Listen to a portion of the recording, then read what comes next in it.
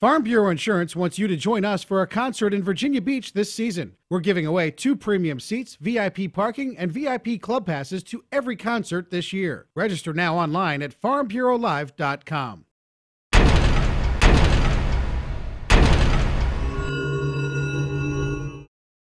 First off, just so excited for them personally that they have gotten to this point and have reached this goal and have worked so hard to get it, and and what they've done for the program is just amazing. And Steve and I have just felt like from the beginning that if you can start out with the right people, then you can build something great. And I feel like that's really what we've been able to do here with these athletes. And they've been the ones that have done it. They have been the ones that have been committed and have worked hard and deserve everything that they have achieved at this point. We're real excited. It's been a great year. Started with the cross country championships and getting our men's team to nationals, being 24th. It was a great fall, and these guys have just built upon it. They're very committed, men and women both. The program, we're very excited about where it's at and where they're headed this coming week.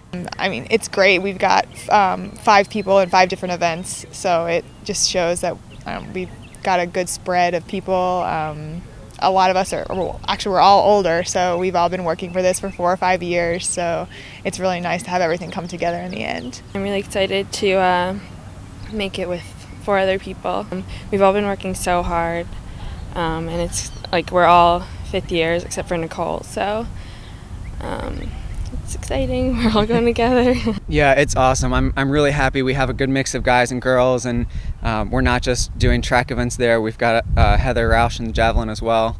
So I think it'll be overall a really good atmosphere for us all to help each other and encourage one another on the track and in the field. For the entire program, it's great across the board. Distance runners and steeplers and thrower making it to nationals.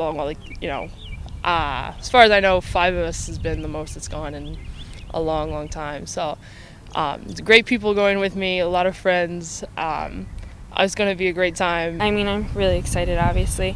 I've been trying to get to nationals for like 5 years, so it's really exciting to finally make it in the 5K. And I'd like to get like top 12 and hopefully break 16. It's kind of weird that I'm going for the 2nd time because it's a different event than what I ran last time, but change is good, and I really enjoy the steeplechase. I've come to get a lot better at it over the last year with technique and stuff, so I'm excited to do it. I mean, the thing about Amy and Nicole is that they are, again, the same as Heather, just true competitors and passionate about running.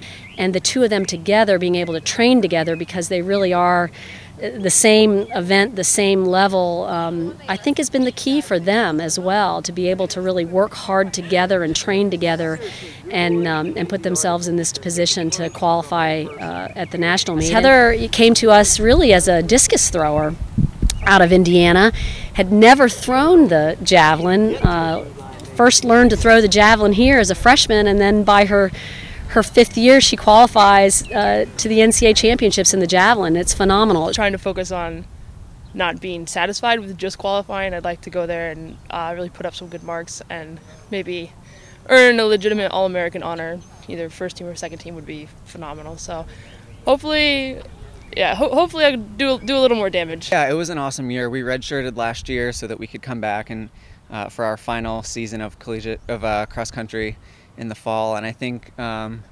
we achieved most of our goals. We came a little bit short on 1 or 2, but overall it was a really successful season, and I think everyone individually was pretty happy as well as collectively as a team. We're all feeling really good heading into it. Everything seems to be coming around at the right time.